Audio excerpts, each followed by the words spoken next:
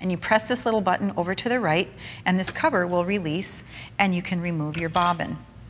Now, I know I just told you that we have 4 altogether with the machine, but you may fill them up with certain colors, and you may want more to put more thread on more bobbins for future use.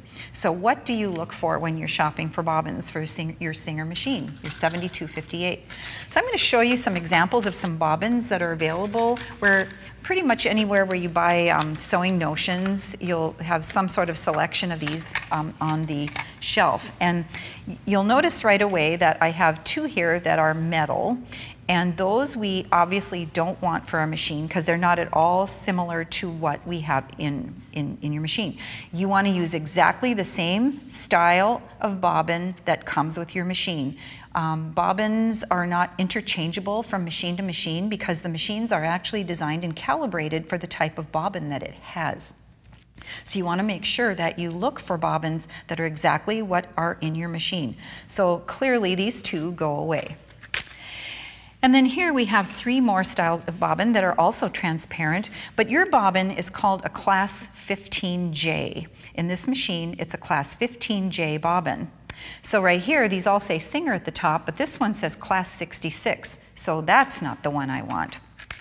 And then both of these say class 15, and one says 15 and one says 15J. And you might be at the store and go, oh, well, it says 15, so I'll get that one. But actually, believe it or not, these are slightly different, and they are just slightly different enough shaped that they're not interchangeable. So when you go shopping for bobbins, you want to make sure that the top of the package says class 15J, and you'll have the right ones. Okay, so let's go ahead and wind a bobbin for this machine. And I'm going to start out by putting my thread on my spool pin up here at the top of the machine. This is nice, it has like a little hinge on it and it tilts, so I can kind of lift this up a little bit to help me get that on there easier. And you have those 3 spool caps that come with your machine, so you want to find one that fits your thread the best. And then we're going to start out by first snapping our thread. Hold your thread kind of like when you're flossing your teeth. And you'll feel this and hear this click into this top guide right here. And then we're going to bring it into this guide like so. And then there's a diagram here. See right here where it shows me what to do for the bobbin thread? We're going to wind this around this bobbin winding tension disc. And it shows me, look on the diagram, it's like a little, like a cursive letter E, the way you wrap it around this bobbin winding tension disc here. So let's do that again. We're going to snap that in, bring it in like so, and then we're going to wrap that around there, make sure it goes into the slot. There's like you can see it there. I'll move it with my fingernail, get it, make sure it goes in there. Like just go wrap around it like a little cursive letter E. And then when we come over here to the bobbin winding spindle and bobbin winding stopper, let me just trim the thread. This is getting a little long. What you want to do here is put your thread in through the center of the bobbin and out the hole. So let me just find that. There we go, like that.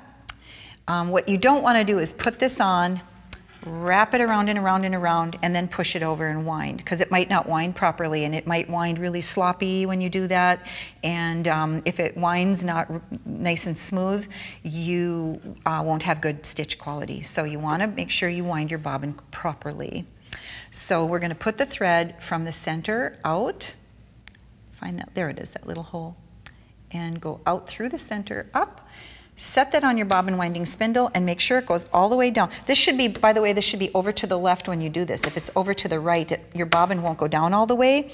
And if you turn this, your thread might start winding under your bobbin, so make sure this is to the left before you put your bobbin down onto the spindle. Push that all the way down and then push it to the right.